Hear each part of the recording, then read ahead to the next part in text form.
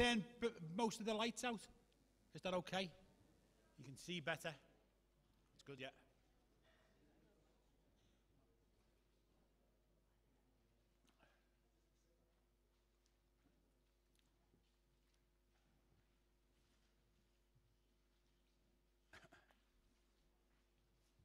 So I've been looking at this subject for way over a year. I can't remember what started me looking at it. Actually, there was something, little thing was like I thought, oh, that's interesting, and I started to look into it, and then I considered about doing a presentation on it, and then a couple of times I thought to drop it because it's such a tricky subject. It's such a tricky, sensitive subject.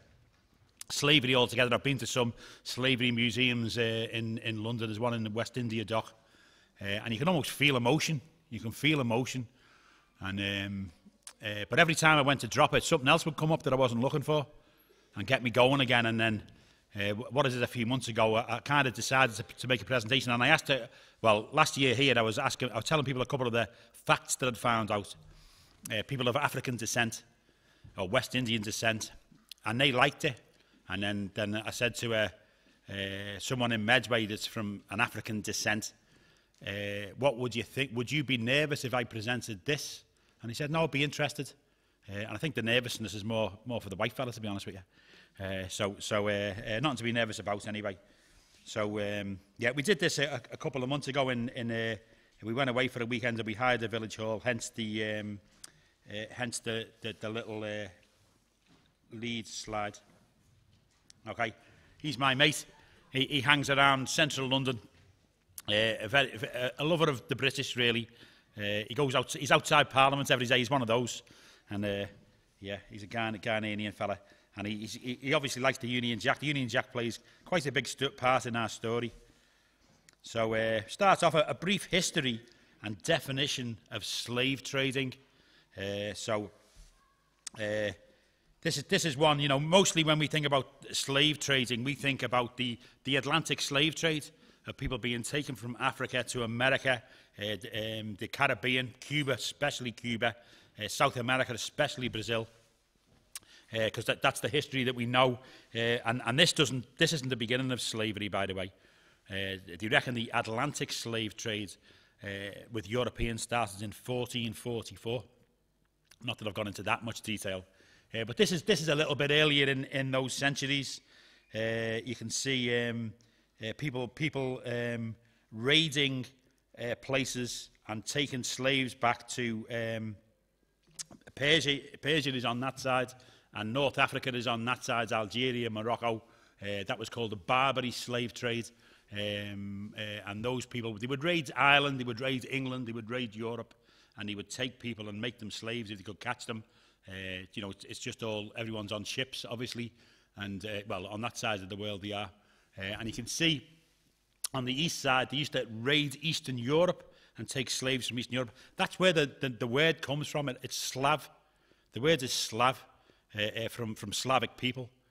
So that's where, not that they were the first or the only ones, but that's where the word comes from. So in our imagination, or often in our knowledge, we think of only one type, which was, by the way, so far as I've ever read, the worst. You know, but what we'll find is the slave trade is ancient. As I say, that this is it went from 1444 to actually 1888. Funny enough, is pretty much a date that I read. I don't know exactly a moment that it stopped, but it did stop.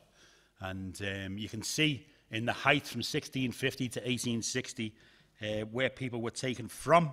You can see it's what's called the Slave Coast there. Right in the middle of there is called the Bight of Benin, which is the water that's outside of a place called Lagos. And Lagos was and north and south of it. And what would happen is the people that were sold would often be from inland, and they would be captured by one tribe would dominate another, have war with another. Sometimes it was for religious reasons, and they'd catch people and they'd take them to the coast and they'd sell them to Europeans who would take them across South America, the West Indies, and America itself, as we know.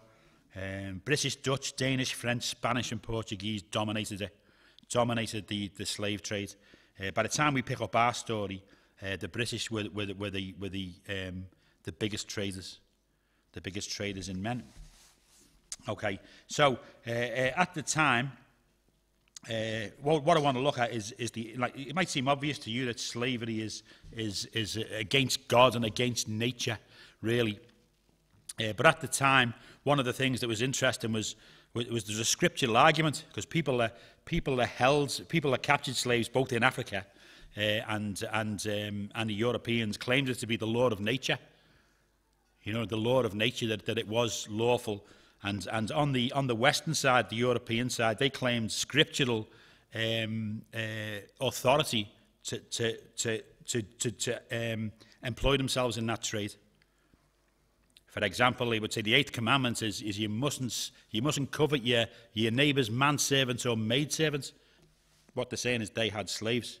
And you can find references to slavery, people being sold in the Old Testament, and all this kind of thing. And what you find is they had to very much win the argument to prove scripturally to anyone that listened, because what's going to happen is a movement's going to start. And their moral basis had to be totally sound. I was reading for a long time when I was looking at this. I was looking at the movements, and the powerful people in the movement were very much got their inspiration from the Bible. Absolutely no doubt about it. But I wasn't finding many scriptures, just the odd one, and some of them were a little bit. You think, well, that's all right, but it doesn't really cover it. And then. One of the ways people communicated in those days was people would print lots of pamphlets and booklets, and they'd be passed around. And I found one from the Library of Congress. This is mostly focused on Britain, by the way, but in America the movement was going on as well. And this guy seemed to be an ordinary guy. He just put forward arguments against slavery, and he made a few very good points. One of the things was that there are certain things in the Bible that you can't really be fundamental about and don't matter so much, like, you know, if something's inspired, you know, the nature of God in heaven. There's not enough scriptures and not enough certain to be certain. There's a couple of other things, but he said there's some other things that are absolutely clear, and you must rightly divide the words of truth and make one thing right and one thing wrong. And he included the doctrine of salvation in that, and he also included this doctrine.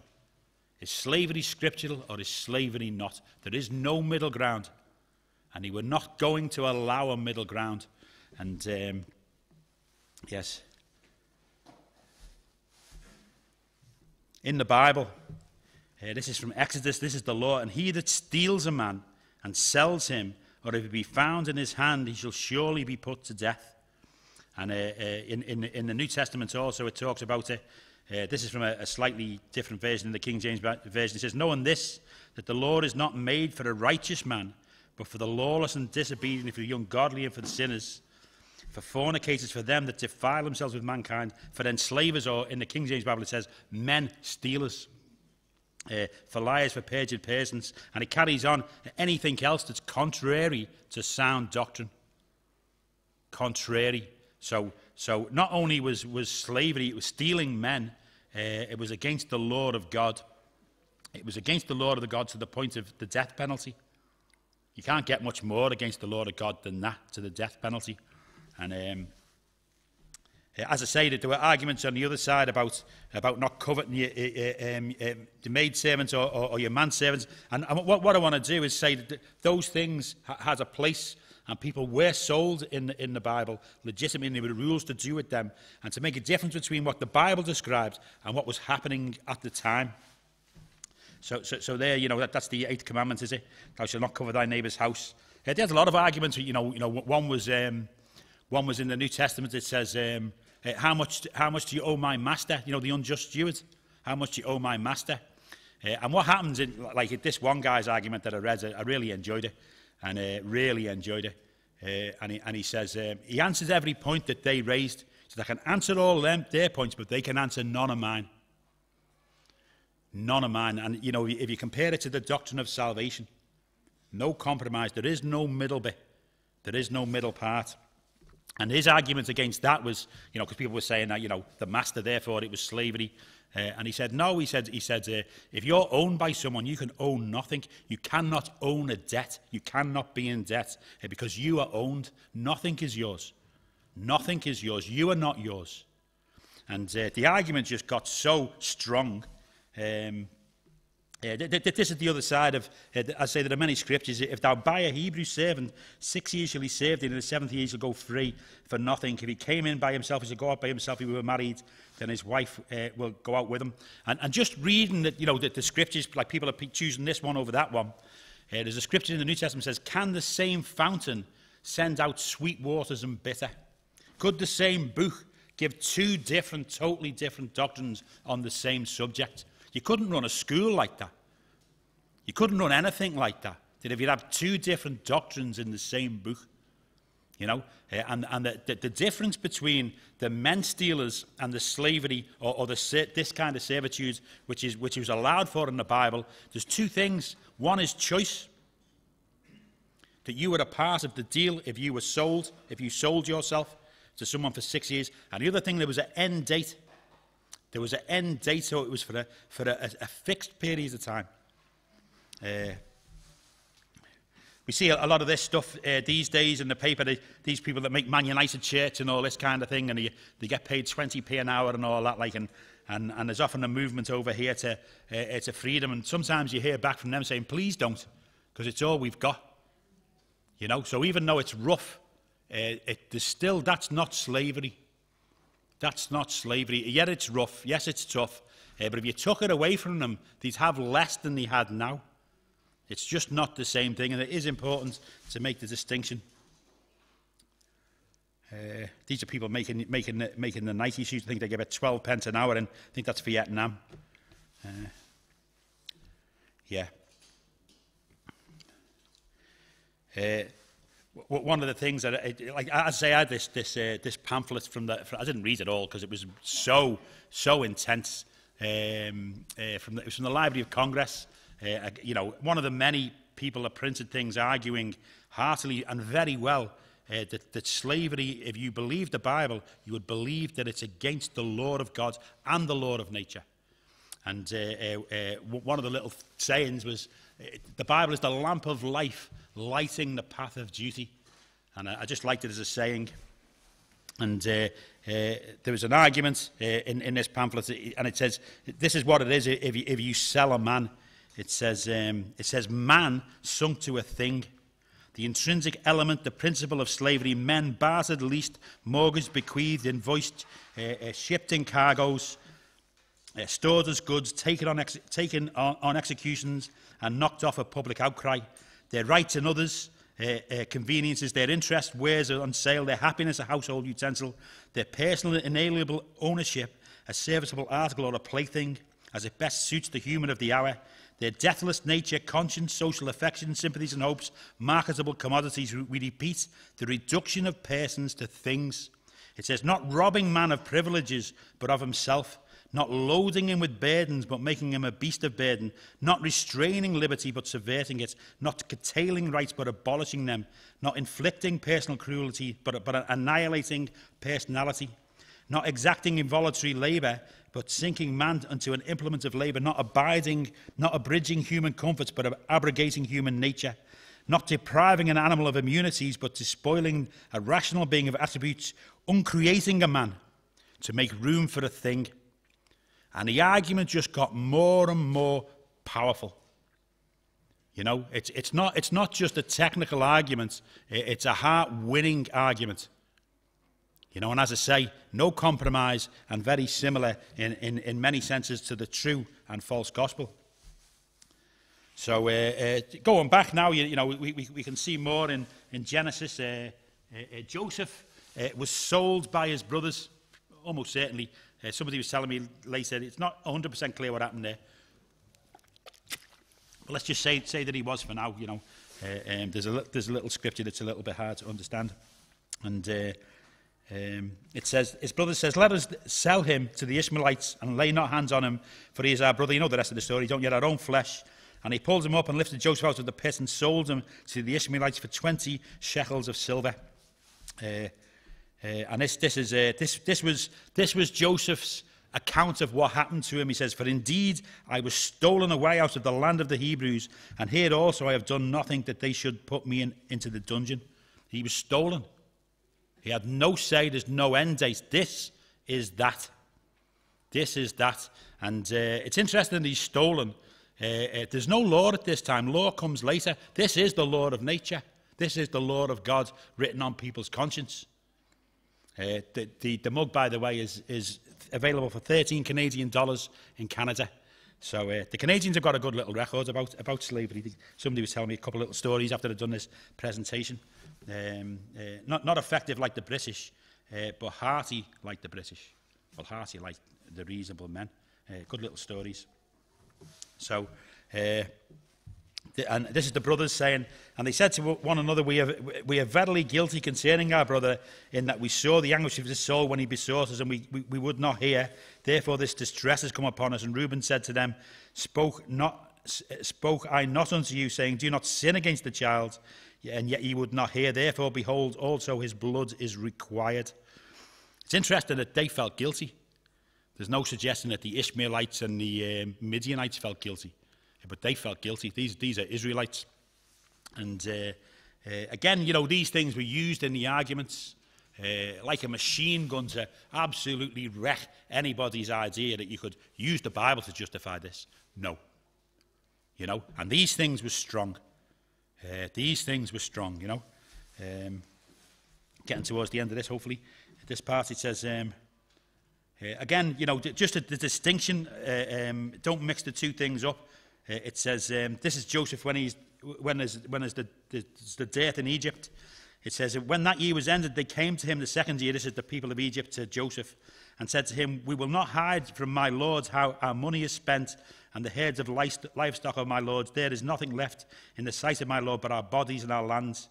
Why should we die before your eyes, both we and our land? Buy us and our land for bread. And we and our land will be servants to Pharaoh. Give us seed that we may live and die, that the land won't be desolate." So here's the thing that was legitimate, and the thing that there are many laws about. Selling yourself because it was the better option. You know, in our world, footballers are bought and sold, but that's not slavery. You know, they have a part to play in it, and they're better off because of it, and all that. And it's quite distinct. They're quite distinct. Choice, as I say, it's a matter of choice and time limited, but they did sell their bodies. The movement, so there's a little bit of history involved here. Where do we start? If we pick it up in the mid-1700s, so people are moving en masse from Africa to the New World, and the British traded very much in slaves. They were really starting to become great, you know, as a trading empire. And slavery was part of that trade. And in England there was much disquiet. And in Clapham, in Parliament there was a group of MPs called the Saints. And they were very much anti-slavery. They were abolitionists. And they tried to get the law changed. It took quite a while. Many failures. You know, last year, not that I'm making a comment on it, Theresa May was constantly bringing her deal back to Parliament, wasn't she? And being rejected. Well, that was happening with this. That was happening with this. Just at the turn of the century, which is jumping ahead a little bit, at one time he brought this bill to abolish the slave trade, which is not the same as abolishing slavery. I'll explain that in a minute. And they lost by 4 votes, because a lot of the guys were at the opera. A lot of the guys were at the opera, otherwise they would have won. They call it Clapham sect. And as well as the people in Parliament, there were other people, Quakers, and a few Quakers played a very big part. They were interesting people at that time, very interesting people, but they wouldn't take seats as MPs. And when I read that, I thought, I wonder why. And they wouldn't swear the oath. They wouldn't swear allegiance to the king. Not that they wouldn't be faithful to the king or to the queen. It's because the Bible says don't swear an oath. You know, and it's a bit like in court. Some people won't swear on the Bible because they believe it. So that was the Quakers. Quakers for a long period of time. There's just something about them. Very effective people. Often spirit-filled. Yes, you know, it's hard to always tell. And the movement, so around England at this time, there's a movement. You've got to understand, in England, most people wouldn't have seen slaves. There were very few slaves in England. The ships traded them, they'd bring them to the ports and take them. There was a three-way trade. But they didn't really bring them into England. They took them to the New World. So lots of people will have never seen it. So what the abolitionists would do would go around the country, maybe with a man in chains. I don't know if that's the case, even that's the cartoon. But the shackles and the things they used in ships to hold them down, they take the evidences around to people and fire up this movement. And it was some movement, and the petitions going in. This is a fella called Granville Sharp. He lived in London, and I think there's he challenged somebody that had a Jamaican in London who claims it was his property, and he beat him up so badly that he ended up in 4 months in hospital. And he joined in and challenged him legally if he could do what he was doing in England. And he won that case. And then he became well known as somebody that Negroes in trouble could go to. He taught himself law. Because he wanted to use the law to put pressure on the government that this is not right. You know, yes, there's a famous case called the Somerset case, where he came across a man who was going to be sold, and he got it taken to court. There's a thing, I think it was a little bit like the thing in Acts the other day, habeas corpus, which, like in the laws of the Romans, can you judge any man before you hear him? Well, in English law, there was a thing called habeas corpus, where you could claim someone. If there's a case, they have to be brought before the court to stand there. They have to stand there to be heard and to be seen, and a judgment made. And he brought this case of James Somerset, claiming, is this man somebody else's property? Can somebody be somebody else's property in this country in that sense? And the judgment he got was as soon as a man comes to England, he is free. He may be a villain in England, but not a slave. And the guy that was the Lord Chief Justice, apparently it went from January to May. He kept putting it off.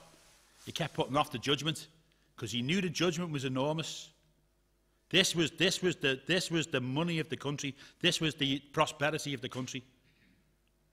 Even though it wasn't the vastness of it abolishing the slave trade, it was going to be the beginning of it, and it was to see what is legal, what is lawful, and English law it comes from, you know, basically what the Bible would teach is right and fair, which is what is right and fair. Yeah, that's what it is. The two things are the same.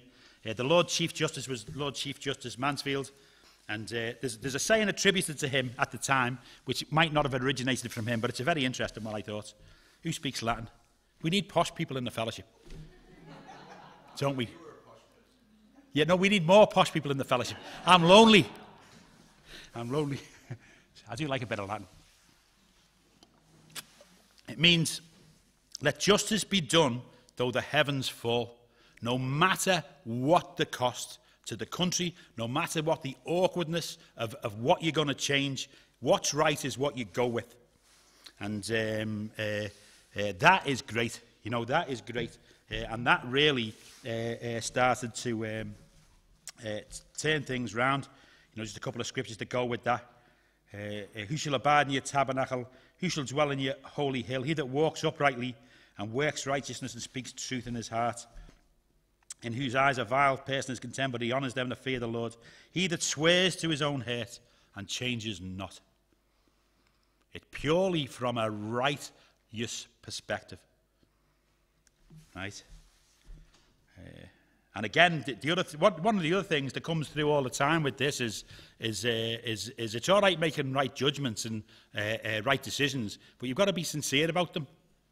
It's no good saying them and then turning a blind eye to what actually goes on. And that also is a vital part of our story, both then and now.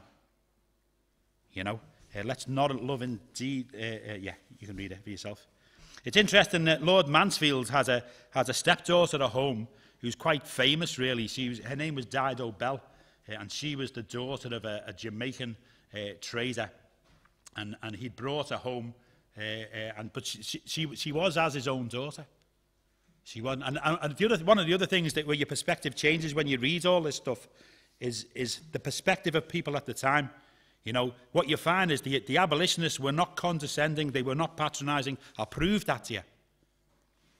And in England, there was as much equality in the early 1800s as there was now. No, maybe not quite now, but not far off. Not far off at all. So Dido Bell was Lord Mansfield's stepdaughter, but he still put off the judgment. Granville Sharp, he very quite a heroic guy, really. And he met this man, Oladu Iquano. The interesting narrative of the life, and he'd been a slave. And I think he's escaped, you know, and ended up in England. And he wrote a book about his experiences.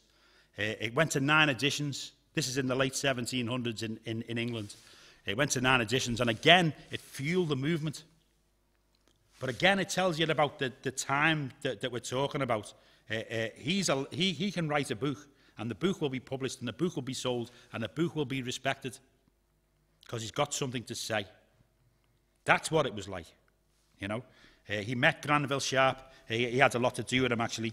This was an interesting one, because Sharp now he's on the legal warpath, and there's a famous case called the Zong Massacre.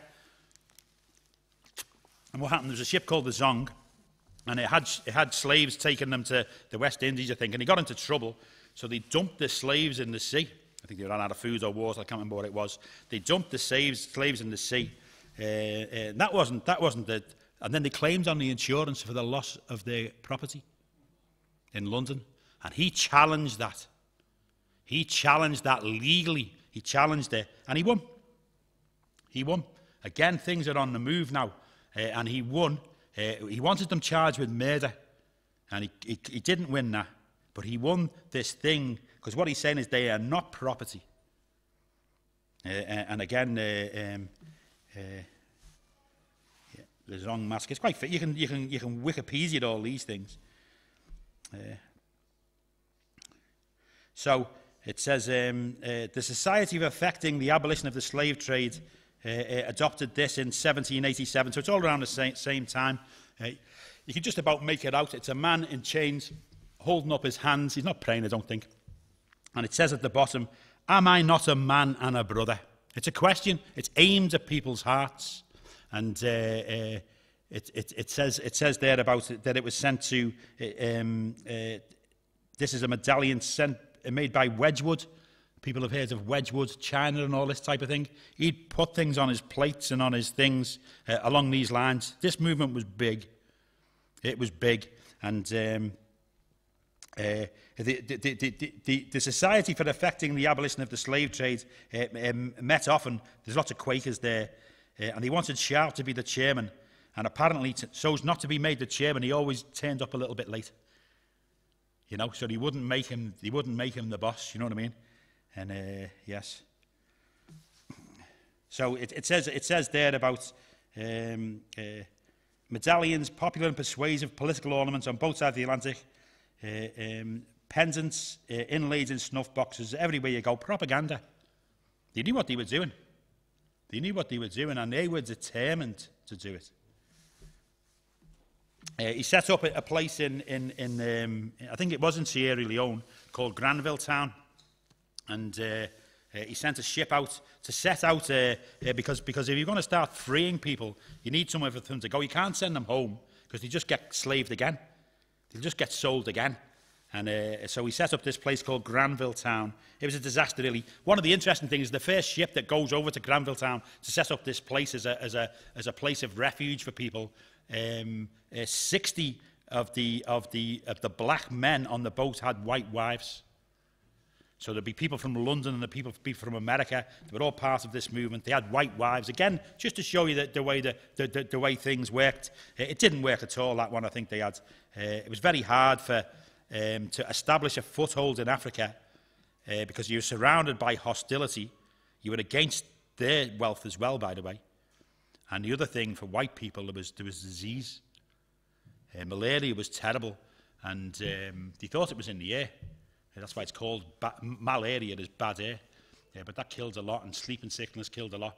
And I was reading about, there was a place, there's the Bight of Benin, and there was a little poem about it. Beware of the Bight of Benin.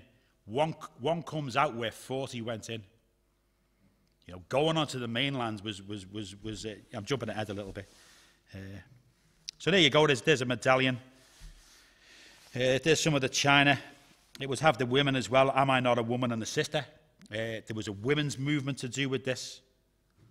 You know, again, people got themselves going, and they got themselves into it.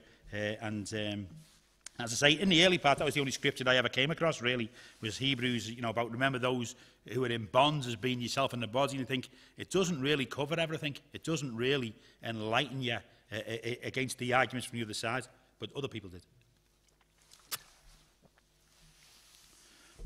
Just part of the, again, part of the movement in the late 1700s.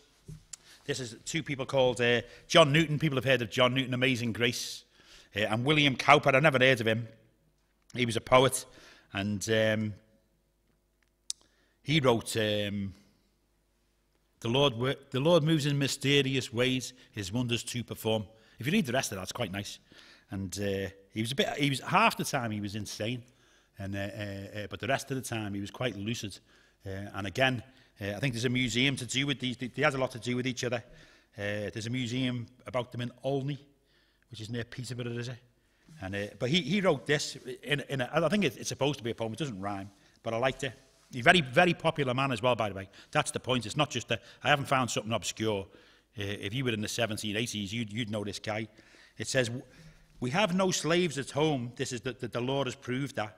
If you breathe our air, it says, you are free. Right? That's what the law proved to be. We have no slaves at home, then why abroad? Slaves cannot breathe in England. If their lungs receive our air, that moment they are free. The Lord had proved that, or decided that, or determined that. They touch our country and their shackles fall. That's noble and bespeaks a nation proud. And jealous of the blessing, spread it then. And jealous of the blessing, spread it then. And let it circulate through every vein. What he's saying is, if it's okay here, why shouldn't it be okay everywhere? He's not happy. They're not content. They're not content with what they've got. They want more, and it's a good argument, and it goes along with the mentality that God had put in this nation, which is from Genesis. You know what I mean? This is what will befall you in the last days. We'll pass on that one. Yeah. Just that's in the museum. But again, at the bottom, it talks about remembering when they were bondmen in Egypt. The abolition movement was enormous. There was a thing for people that were enslaved called a slave Bible. So in the likes of America, they would allow people a Bible, but they'd take lots of it out. Most of Exodus would have to go. You know, movements of God's people. And the things to do with Joseph, they wouldn't be in it. So there's massive chunks missing from the scriptures. And I was reading a thing ages ago that in some states in America, they wanted to treat slaves better and educate them. Give them a proper education. Somebody said, well, you give them a proper education, it won't satisfy them. It'll make them more want to be free. And that was true. It was just wrong. And the only solution, it was abolition. There is no other solution. You know, there aren't two. Being kind didn't work. 1801 and all that. So we're getting into our things changed. You know, if you know the history of well, let's read anyway. 5 covenants of the Old Testament. Noah, which is to do with the weather and the planet, which is enforced today, right? Which will give you hope and peace and save you money, right? It's the Abrahamic, the Mosaic, the law, the Davidic, the throne, the New Testament. We're looking at the Abrahamic to do with Abraham. The call of Abraham: I will make you a great nation. I will bless you. I will make thy name great. You will be a blessing. Bless them that bless and curse them that curse you. And all the families of the earth will be blessed in you, through you. I think it's Joseph. I love this. Oh yeah, 1801. So in the Old Testament, there was a curse upon Israel, a 7 times punishment. And the part that's to do with Britain, without going into pretty much any detail, goes from 720 BC to 1801, to 2,520 years. And in 1801, it became the Union of Great Britain and Ireland, or whatever the right title is, Great Britain. And that was when the flag became full. It was Union Jack was like that. 1606, they added this cross, and the Union Jack came into place in 1801.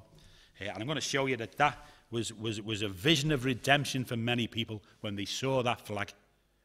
It was also, things started to change in the country as well. I love this scripture.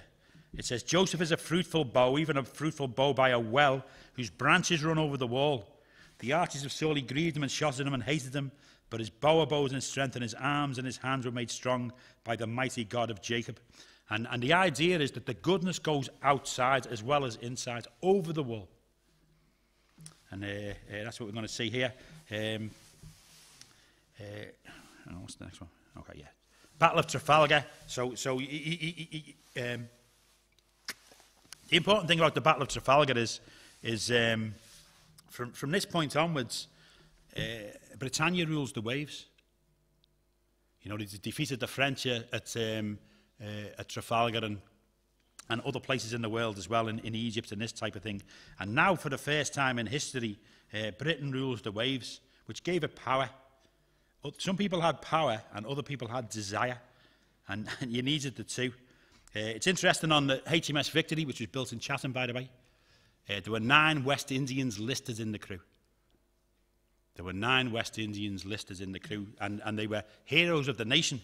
If you ever go to Nelson's Column in London, there's a picture there, and I don't know if you can see it. Can I make this bigger? Oh no, yeah. Oh, can you? No, I don't want that. I can't, it's hard to see, but in the corner there is what's obviously a black boy, a young black man.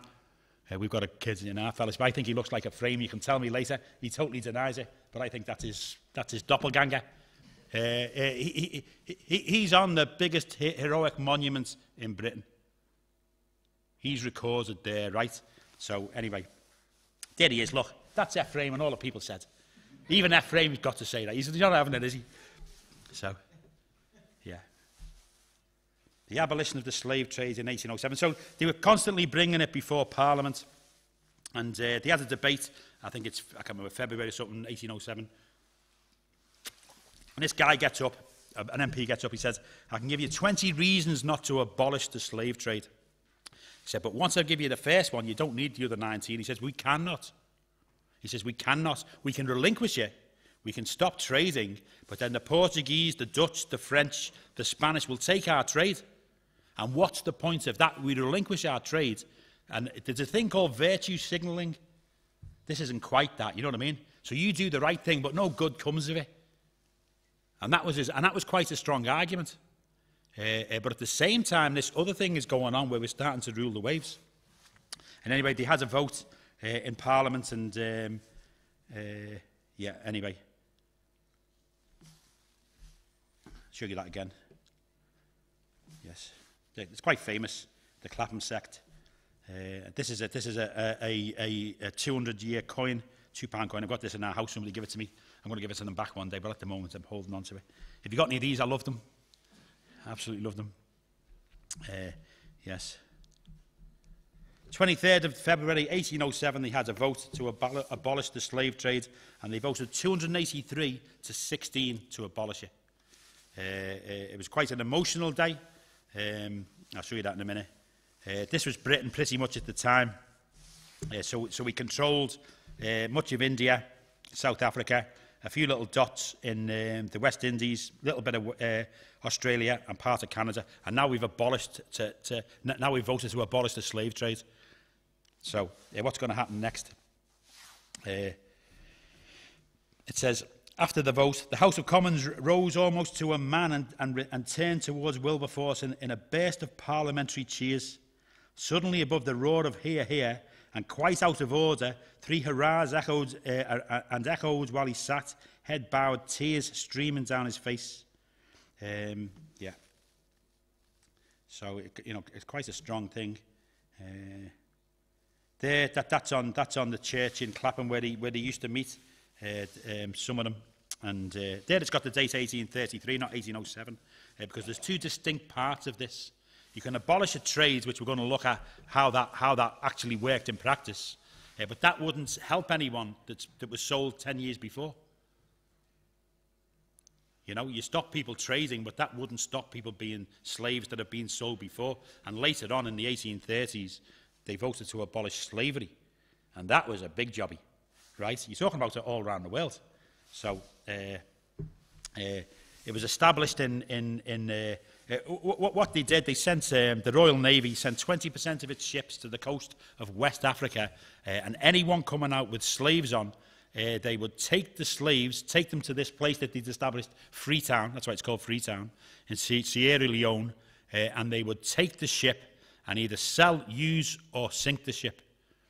Over the period that we're looking at, they sank 1,600 ships. They sank 6, and some of them they didn't. Some of them they burnt on the spot because they weren't worth dragging to Sierra Leone. Others they used. 1,600 ships they sank. This is not virtue signalling. This is not.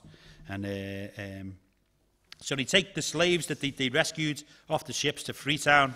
The Anglicans were there. The Anglicans taught them in these schools they set up the alphabet, the word of God, the use of the plough, decency in dress, and abolition. You know, it's not so much the religion that the British took out, by the way. It was the way things are run. That's really what they took out, and a sincerity about it. Yes, it didn't always. Gosh, when you read the ins and outs of what happens over the next 50 years. It was desperate at times. It wasn't easy at all. It just wasn't a doddle. And one of the problems, Granville Sharp, because he'd walk along, he lived in Mincing Lane in the city of London, and he'd walk along the London docks, and sometimes he'd see things, and he'd kick off legally, and he rescued this one man. You could see him on a ship because he was being whipped. And he does this habeas corpus thing, gets him to court, gets him freed. He called him Harry Domain. They used to get English names just about all the time. And he sent him to Freetown. And Harry Domain abandoned Freetown and went back to slaving people. He went back to slaving people. And, you know, one thing to bear in mind is being a victim doesn't make you good. It doesn't make you good. And so there was lots of... yes. They would call it the ships they sent, 20% of the Royal Navy, which was very big, was sent there, called the Preventative Squadron or the West Indian Squadron. The first rules were, first of all, they were people called privateers, but that's I'm not going to go into that. I'm not going to go into that. And then it's the Royal Navy, and the deal was that if you captured a ship and you took the slaves off, then you would get money for each slave you got off, a reward, and part of a cut of the sale of the boat, or if the boat was sold. And so there was money in it for them, but it was a very risky enterprise. There was so much disease, you know what I mean? So many, I think 1,500 sailors died in the West India Squadron, mostly of natural causes. They were better there, because they'd stopped the ship. Like, right, yeah, where are we going? Yes. This is one, you can read that for yourself. £40 a man, £30 a woman, £10 a child in good health delivered to the British authorities of Freetown. Okay? They had a right to, well, they took upon themselves a right to search. First of all, in the early years, the rule was that you could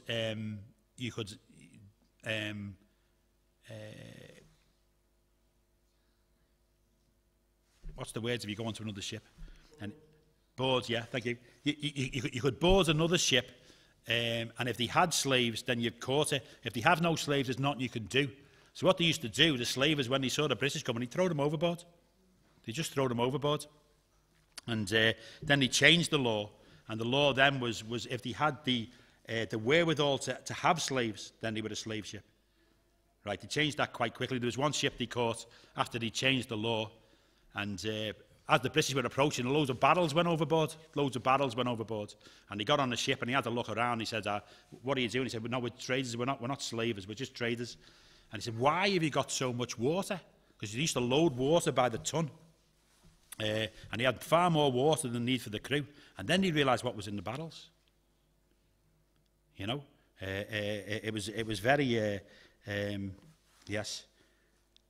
The British persuaded other countries to legally to outlaw slavery. There's a thing called the Treaty of Vienna, I think. And so many countries had laws that outlawed slavery, but their people, their tradesmen just ignored it. And it hadn't been outlawed. I think we had no agreement with America. So what slave ships would do, if there wasn't an agreement, they would find a flag of that country and pull it up. And the British weren't supposed to touch them, but they ignored them. They just ignored them and boarded the ships. Legal challenges.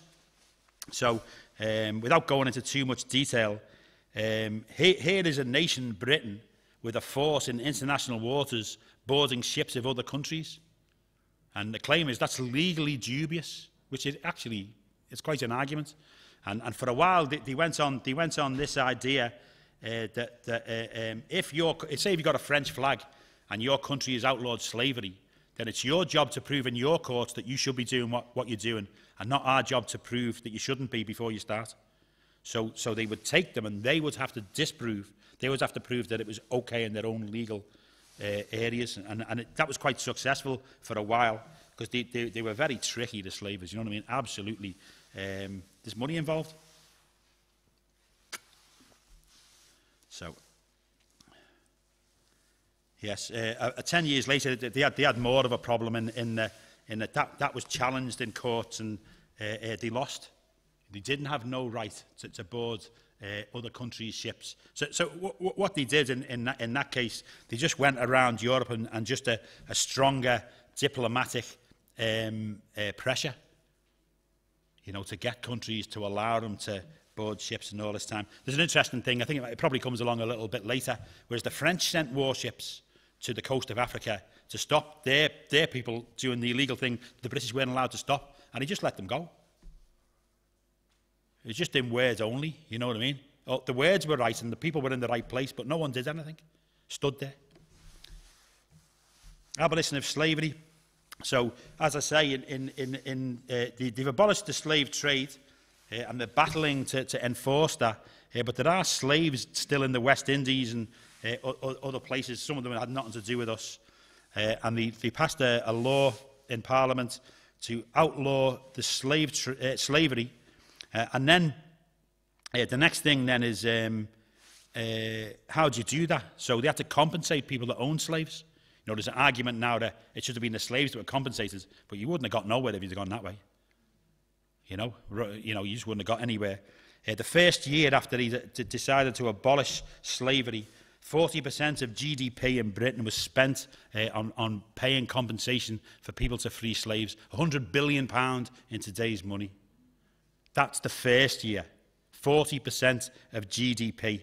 Bearing in mind, by this time, Britain is prospering hand over fist. Right? Remember the earlier judgment? Let justice be done though the heavens fall. Could have cost us everything, and now it's this way. So the other thing they started to do at that time, as well as the West Africa Squadron, they started to send diplomats into Africa itself, onto the mainland, tribal mainland, lots of kings, to persuade them to give up the trade, and which is very difficult. It is one. It says Martin Meredith quotes a fellow called Guizot telling the British, "The slave trade has been the ruling principle of my people. It's the source of their glory and wealth. Their songs celebrate the victories, and the mother lulls the child to sleep with notes of triumph over an enemy reduced to slavery." It's in their blood. You know, it was such a task they'd taken on, such a task, and so they'd go. They would go.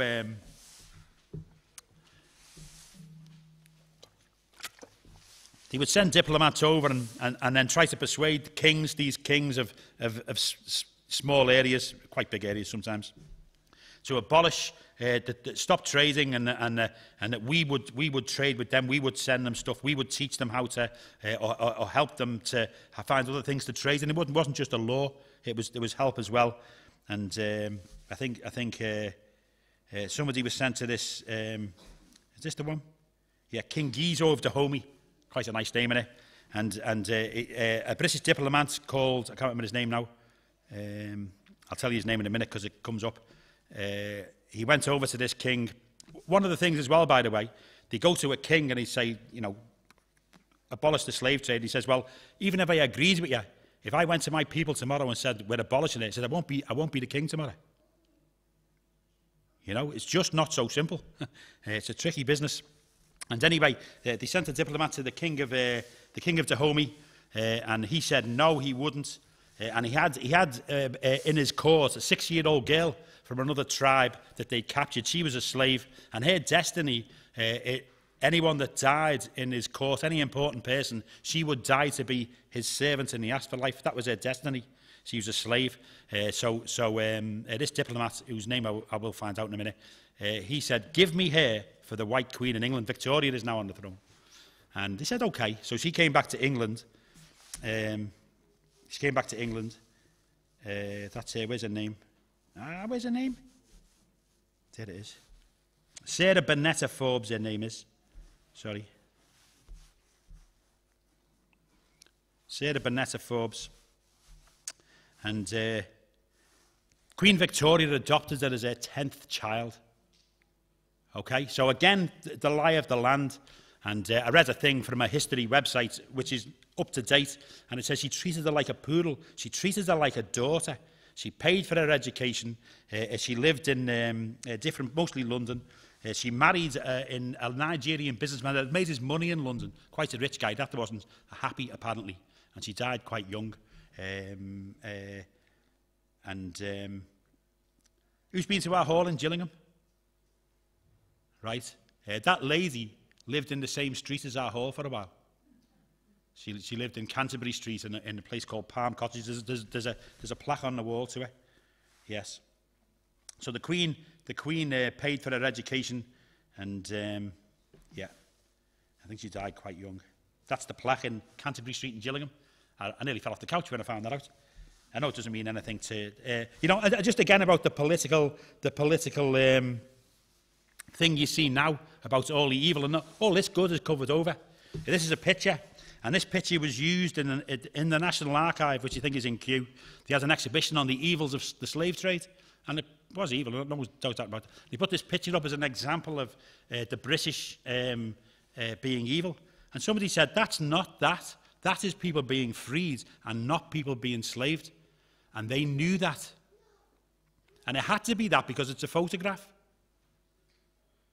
You know, it's 1857 or something. They knew that, and they still put it up to portray this and to cover over this other part.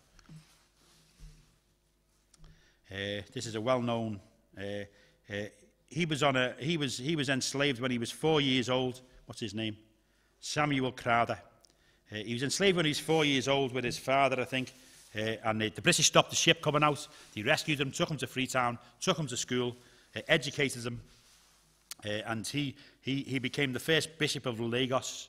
He's well known by Nigerians. He's very much a big player in their history. He translated the Bible into Yoruba, and he wrote this brief history of the Yoruba people.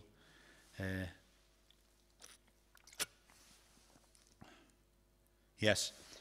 In the end, the British, what is now Nigeria, which is a British construct, by the way, pushing together the peoples to the end of the earth is what the Bible says they would do. In the end, they took part of Nigeria as a protectorate. So they began to govern part of Nigeria as a protectorate to stop the trade. Right? And again, he brought laws and good trading systems and a sincerity about law. That's what they brought, and that's why they brought it, and that's why they were there. Okay, who knows this fella? George Osborne. So I was saying in 18, nearly there. Sorry, in 18 whatever it was or other, 1833. 1834, 40% of GDP was spent on paying people to let the slaves go. One of the great arguments, by the way, there was all sorts. It wasn't just money. There was forceful arguments, forceful diplomacy. One of the things was you'll get more if you pay them than if you don't.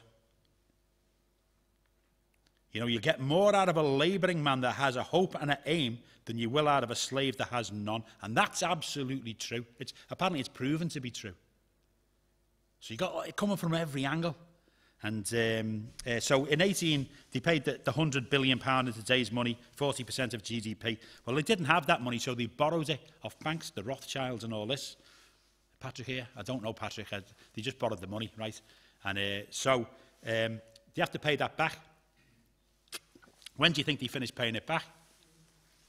2015, they finished paying that back.